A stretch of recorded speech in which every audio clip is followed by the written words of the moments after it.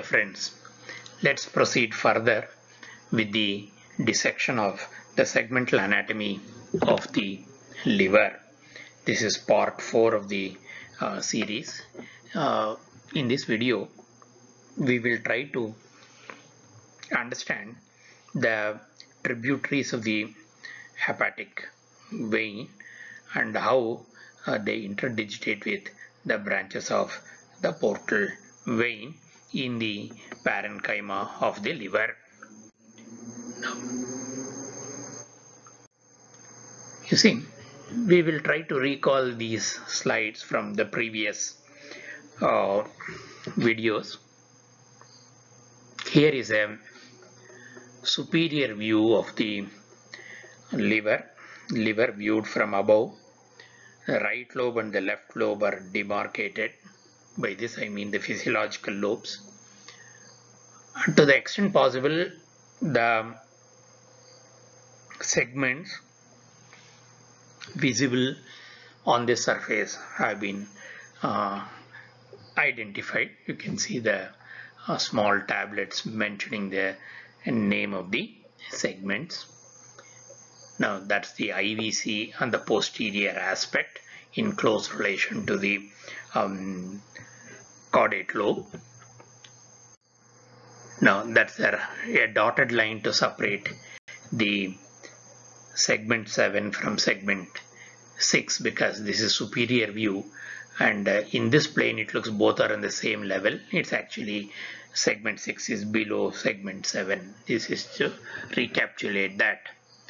Once again, IVC, that's the main portal fissure. Remember, none of these fissures are there in the actual liver. These are all fissures created as a part of the dissection to understand the surgical anatomy. Right portal fissure. Next, same liver, inferior surface. See the corresponding changes, and to some extent I have labeled the segments that can be identified on the inferior surface. Again, IVC, very easily identified, and its close relation to the caudate lobe. Now this was the essence of video number 3, where we discussed the portal vein and its branches. This slide is just a recall slide for the current discussion. This is the dissection where the portal vein at the porta hepatis, we have dissected it along its branches, segmental as well as sectorial. Now this is the beginning of the video for the session 4 of the video.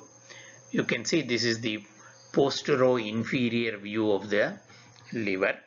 You can clearly see the large right lobe and a much smaller left lobe. The caudate lobe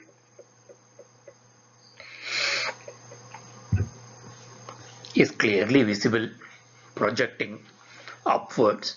Immediately to its right is the inferior vena cava. That label will come up shortly.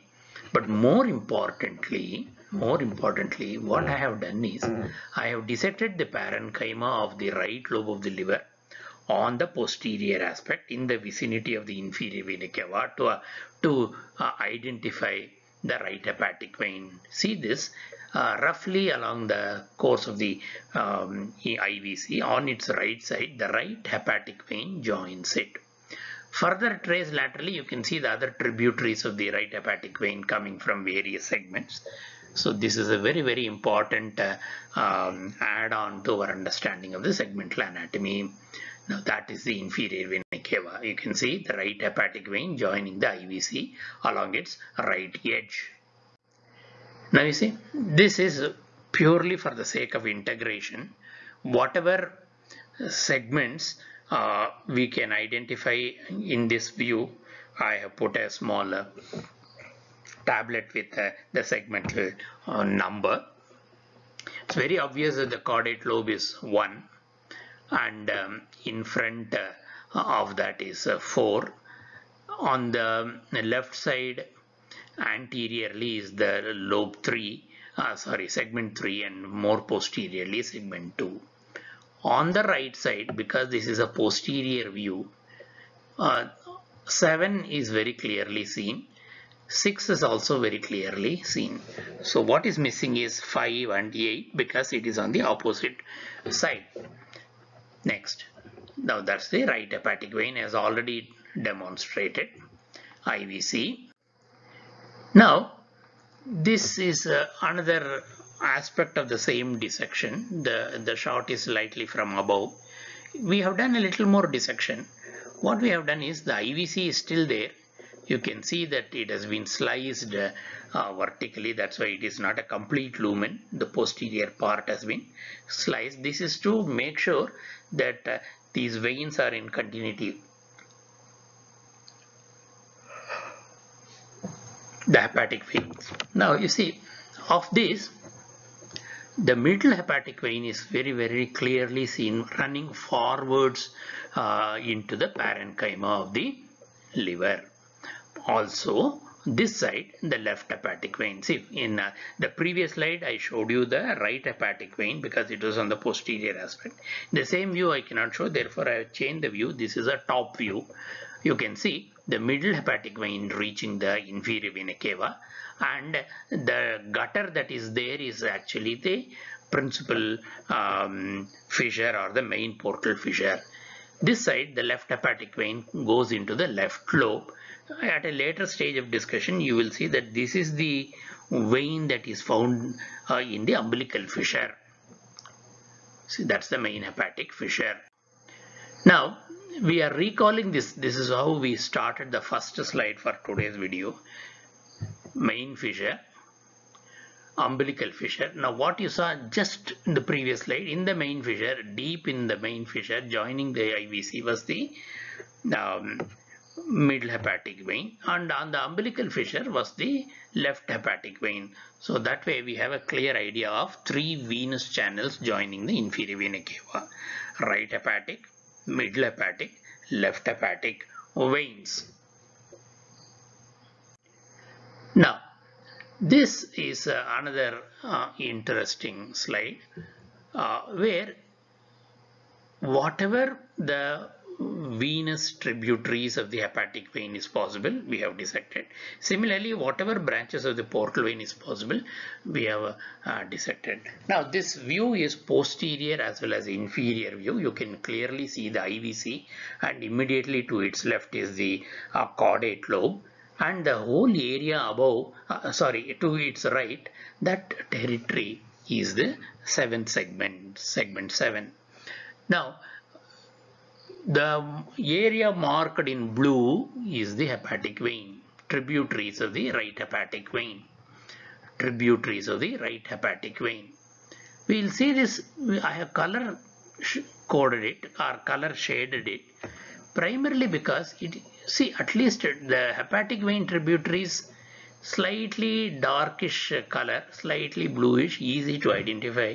But when you actually do the dissection, the portal vein branches are almost transparent, semi-transparent I would say. Therefore, it becomes very difficult to show on a photographic a digital image.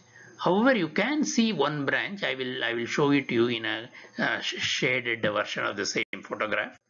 You see, now in this you can see marked in red are the tributaries of the hepatic vein, and here and there marked in blue are the branches of the portal vein. For the first time at the parenchymal level, we are beginning to appreciate how the blood from 2 systems, one is the portal system and the other is the vena caval system, are beginning to mix. In other words, how the portal blood slowly moves into the hepatic venous system. Of course, at the microscopic level, we have the detailed description of the acinus, etc. But this gives you a clear idea at the dissection level how the branches of the portal vein can be identified, semi-transparent, whereas the tributaries of the hepatic vein are slightly darkish blue in color. That was a brief introduction to the tributaries and the pattern by which they join the inferior vena cava. Slowly, I am also, in addition to introducing the hepatic veins, I am also trying to integrate the location and the orientation of the hepatic veins in relation to the parenchyma of the liver, particularly in relation to the fissures, because these things make a lot of importance when the liver is segmentally removed. A part of the liver has to be removed, because you should know where the large veins are located. Hence, it has a bearing on the surgical anatomy of this organ. This series is not complete. It will continue into part 5.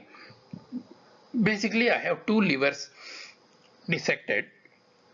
One liver I have dissected the portal vein and its branches, and the chopping off as much as the liver parenchyma is possible to demonstrate the venous branching pattern, and similarly the hepatic tributaries.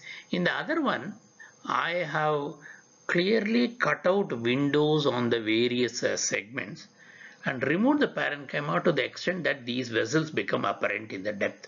So there is a two contrasting dissections, and the next video we will look at these segments, liver segments, the conoid segments, and segment by segment we will try to see which branch of the portal vein is there, and to the extent possible which tributary of the hepatic vein is there. This will be the final integration of the series, where we started with the hepatic lobes, then introduced the physiological lobe, then introduced the sectors, then we introduced the segments, then the portal vein and its branches, then the hepatic tributaries. Then finally, we are going to put all of them into the liver anatomy and examine the same liver segment by segment. That will how the next few videos will continue. Thank you for your patient hearing.